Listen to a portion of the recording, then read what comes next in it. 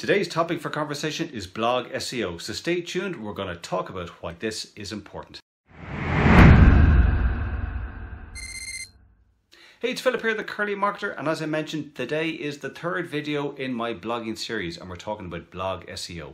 If you're watching me here on YouTube, you're very welcome. Please do subscribe, and you can catch the first two blogging videos I did in my blogging playlist. Now, blog SEO, very, very important. A lot of people, unfortunately, when they write a blog post, are so excited, they just hit publish and hoping that loads of people are going to come to the blog and read it, which unfortunately is not the case. Blog SEO, you have to optimize and structure your post to allow essentially that you might get a ranking by the search engines. You know, that when the Googlebot comes and crawls your site, that it gets a really good idea as to what your content and what your page is about. Because if it does not know what you're trying to talk about or what you're optimizing for, and someone has put in a search, the chances that Google will still show your page is slim. So as I mentioned in my blogging strategy video, I use a plugin called Yoast. It's a WordPress plugin, and this, in my opinion, is the #1 SEO plugin around. Just for simplicity alone, it's a winner. You know, it has a simple traffic light system, green, amber, red, and it will analyze your blog post as you're writing it to point out areas for improvement. So if you stay tuned, I'm going to show you a blog post that I am writing, and you'll see how Yoast gives me tips and guidance to get it to that green light. Okay, here is a very simple tutorial to show you how Yoast can really help you optimize your blog post. So I'm here in a new blog post. Title is Why Your Blog Needs SEO. I'm now going to literally show you how Yoast works.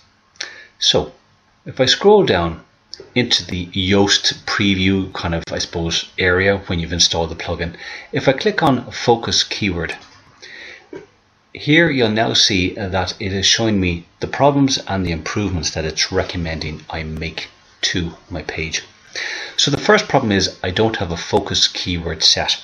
Obviously this is important because I need to have a keyword that I want to try and rank for, that if someone is looking for this keyword, this topic, etc., that hopefully through all of this optimization my posts will be shown to them by the search engines.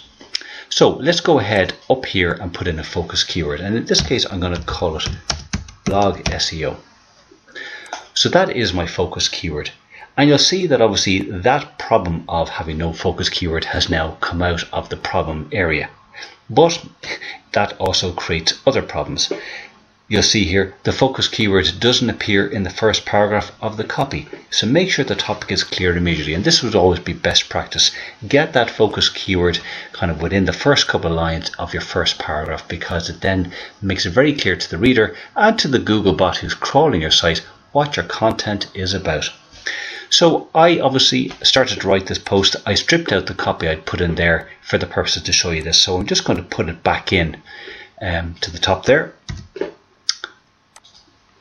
We're just going to scroll up to the top. So, and you'll see there in my opening line I have the keyword blog SEO. So that should. So there you go. I'm getting a good result now. So the focus keyword appears in the first paragraph of the copy. So it's no longer a problem.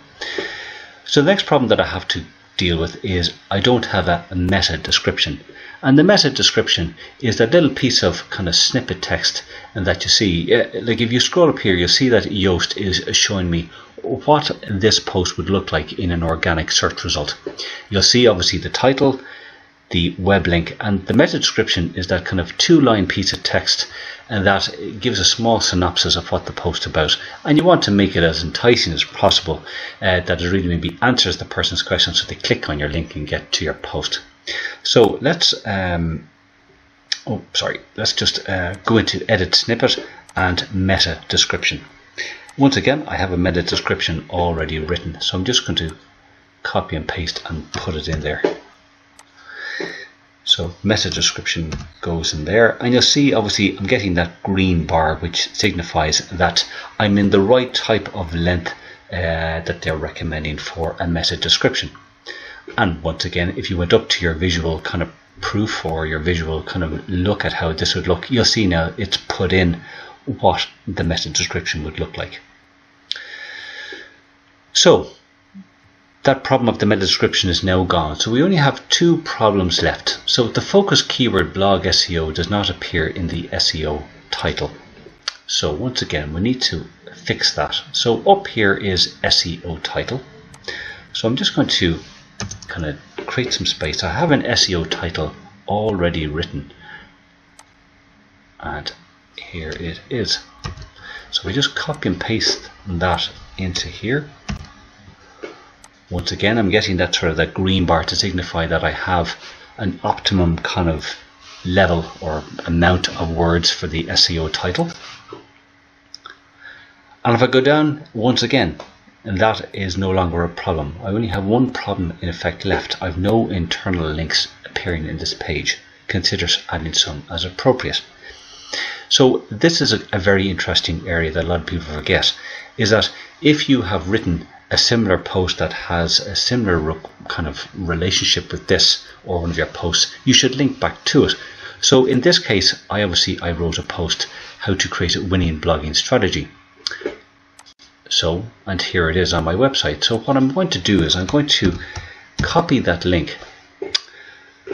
Great plugin actually that popped in. If you're looking for an exit intent pop-up, you should go for that. So I'm just going to copy that, and I'm going to turn this line into a link. Just going to make sure that that opens as a new link and update that.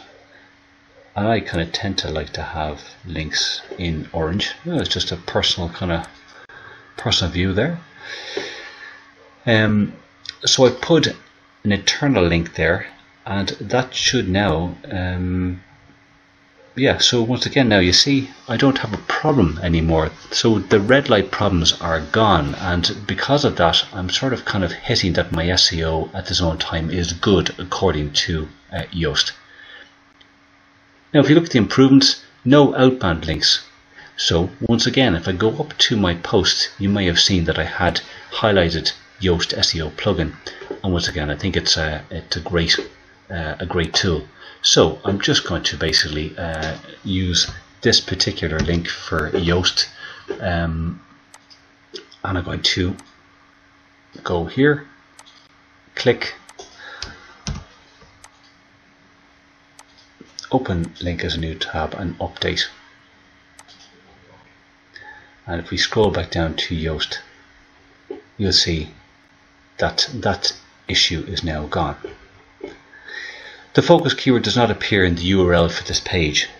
Now once again, this is important because you want to make sure that you're using your keywords within your URL. So to literally just kind of edit that, I would just go into here and go blog SEO and OK. So now my keyword is part of my URL. And if I go back down, you'll see that I literally have green lights all the way.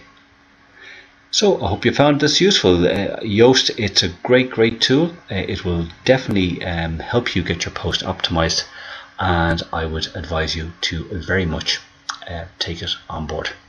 Thanks for watching.